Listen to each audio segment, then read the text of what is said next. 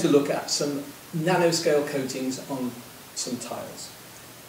We could use stone, but it's easier to use tiles, and we advise our partners to use tiles. It's consistent, and we can always compare results. So here we have 3 tiles. They're coated with different coatings. This top coating here is our penetrative coating. You'll see there's a slight difference in colour.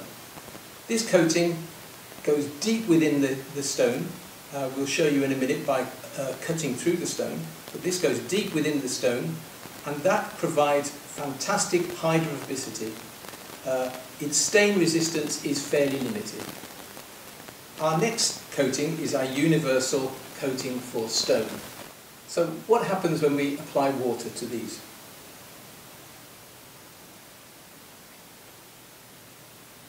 You see it glides over the treated area and then goes into the stone.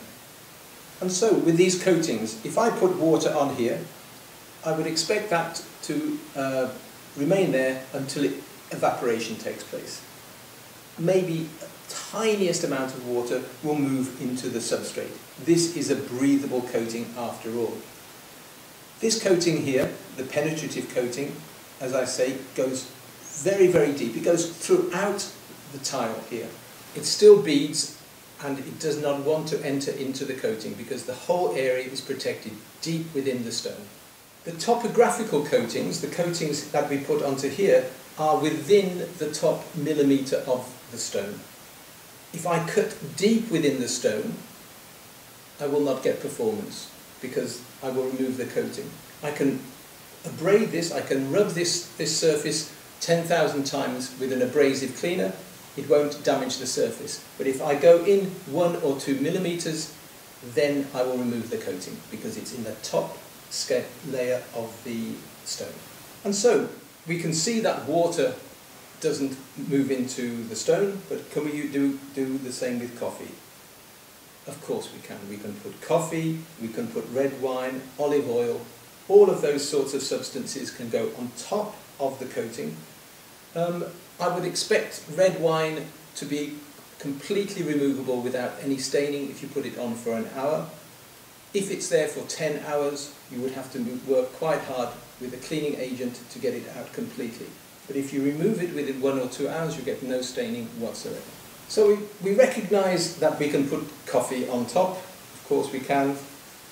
And there's no staining, of course, when we take it off. But how do we apply the coatings? Well, we know this area down here has not been coated, and it's as simple as this. This is one of our coatings.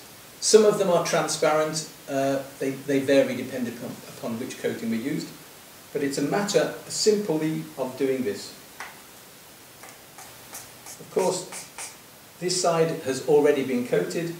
This side has now been coated, and within 10 hours, this will be fully operational. If you wish to dry it with additional heat, you can do, but it's still best to leave it for 10 hours before you put any staining agents like red wine, etc. on top of it. After that, it's a matter of wiping it clear, and you'll get no staining.